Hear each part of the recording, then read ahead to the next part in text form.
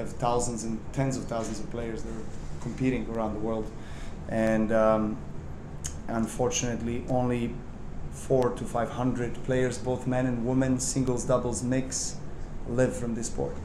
So that's something that I feel like not many people want to talk about, but I feel like it's super important to always remind ourselves that we are, you know, by some statistics, third or fourth most globally watched sport. 1.3 billion watch it, people.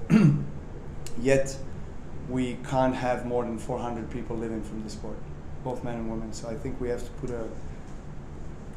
put that in our mind and really think about whether this sport is doing great or not. I think top of the game is doing well, of course. Can't complain for myself, but I'm speaking, I feel like, on behalf of all the lower ranked players, you know, that struggle to make a living. So I think this is the main goal of not just, I mean, PTPA of course is a player only organization, you know, but I think it should be a goal of everyone. So I've been trying to call on all the, you know, governing bodies and organizations in our sport to get together and collectively figure this out. Unfortunately, that hasn't happened yet.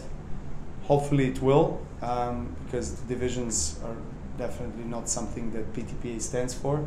We actually want to unite. We want to, you know, represent more of the voices of the players that are normally not heard, that you normally don't get to chance to speak to them or see them.